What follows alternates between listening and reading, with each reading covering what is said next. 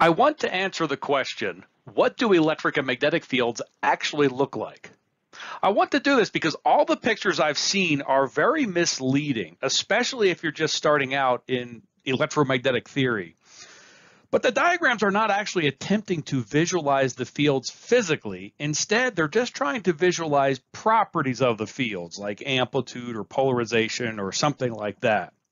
In fact, I've seen very few attempts to actually visualize the fields. It's an extremely difficult problem because electromagnetic fields contain more properties than we have senses to even perceive. Anyway, this video is my attempt to convey what they actually look like. Before I get into this, I have to be honest and take a moment to say I'm not entirely certain electric and magnetic fields even exist. All we really know about the nature of electric and magnetic fields is that charges can interact over distance after some delay. And the fact that there's a delay, this seems to suggest to some of us that maybe there's something going on between the charges that propagates. We don't actually know that. That is just what we observe. Anyway, that's a subject for another video. Here, I'm just going to stick with the classical model of electric and magnetic fields. In the fewest amount of words, electric and magnetic fields are vector functions. That means they have both an amplitude and a direction, and each of those can vary as a function of position.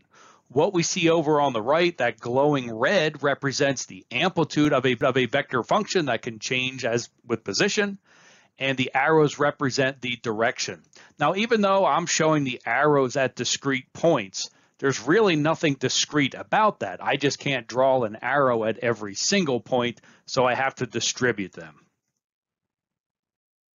One of the first things about electromagnetics that people ever see are pictures of field lines around a magnet. A lot of students in grade school even do an experiment where they put a piece of paper over top of a magnet, sprinkle some metal filings around, and watch these metal filings align to the field lines. Well, the problem with this picture is that these magnetic field lines don't even physically exist. So visualizing them with iron filings or drawing them on paper or something like this, it implies that there's magnetic fields on or near the lines, but not away from the lines. And we come away thinking that magnetic fields are these stringy, blotchy kinds of things. That is a completely incorrect picture of magnetic fields. Electric and magnetic fields, they're smooth and continuous, much more like a fog or smoke. The magnetic field lines, and later we'll look at electric field lines, this is really just a tool for us to visualize the direction of the field throughout space. People that start to study electromagnetics, they'll also see these field lines for electric fields. Here we're looking at a visualization of the electric field lines between two different charges, the blue spheres representing a negative charge and the red sphere a positive charge. Again, I think beginners come away from something like this with the impression that electric fields are stringy, blotchy things, where the electric field exists on the line but not off the line. But like magnetic fields, this is just a tool, the lines are just a tool, to help us track the direction of the electric fields. Electric field lines do not physically exist, and so I think this type of picture is misleading when we're trying to understand what the electric field actually looks like. Here is a very typical visualization or animation of an electromagnetic wave. In fact, this is one that I use when I teach about electromagnetic waves. But just like the prior visualizations, this one is not actually attempting to draw what the electromagnetic wave physically looks like. It's just trying to represent properties of an electromagnetic wave. It's showing that the magnetic field is perpendicular to the electric field, that there's a varying amplitude, and that propagates in the z direction. Things like that, not actually what the wave physically looks like. And there's some problems when we draw this that a beginner might fall into. For example, we might seem to think that this phenomenon is confined to the z-axis. And that's not true. Waves are volumetric things. They extend smoothly and continuously off of that z-axis.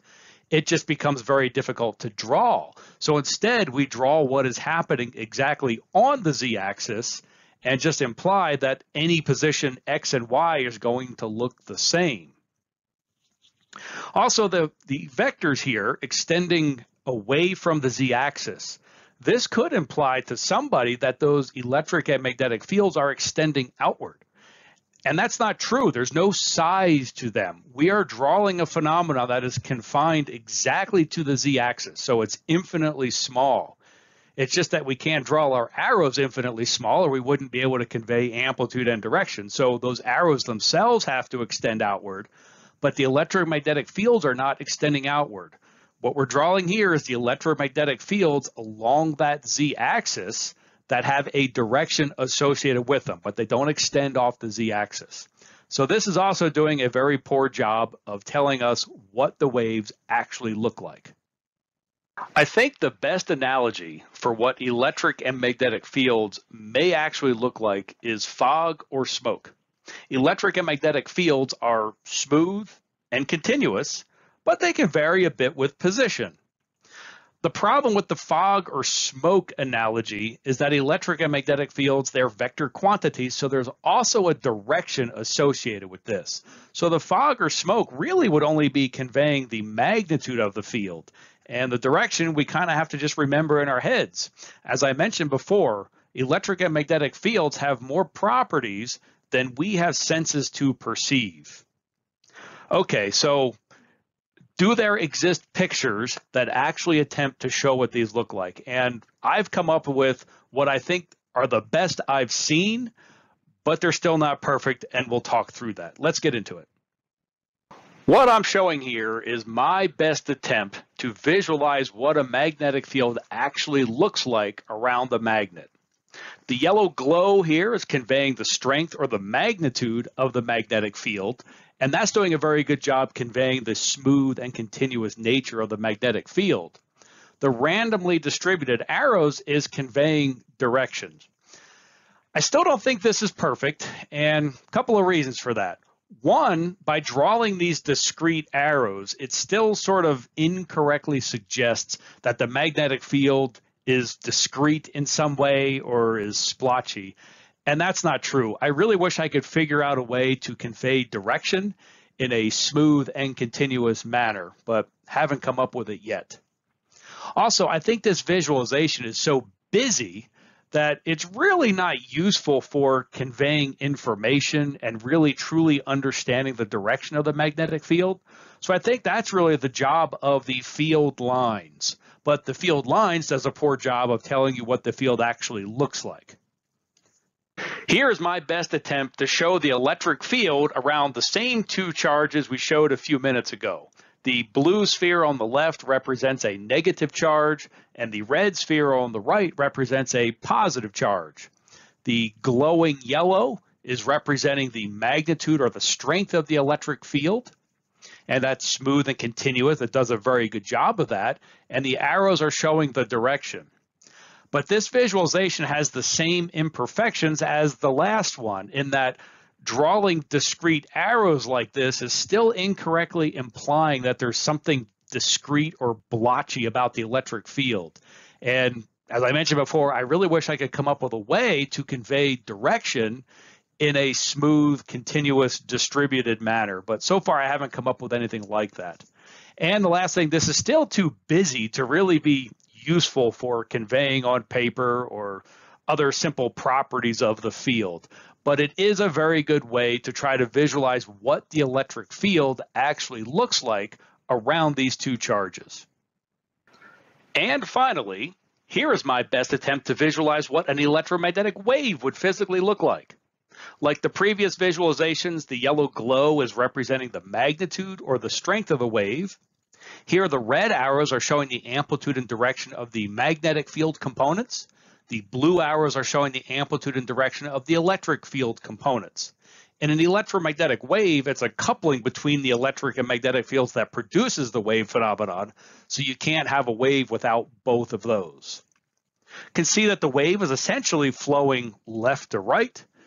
The yellow glow is doing a pretty good job of showing that the wave is smooth and continuous, But like the other visualizations, showing discrete little arrows like this is implying that the field is blotchy in some kind of way, and that's absolutely not true. That directionality is also smooth and continuous. I'm just not sure how to draw that. The best thing I could do was randomly distribute the arrows, because drawing them on a grid or a regular array starts to look a little bit weird, whereas randomly distributing them, in my mind, helps me sort of smooth the effect of that and help me visualize it more as a smooth and continuous thing. I really hope this helps. From the bottom of my heart, thank you so much for using eImpossible.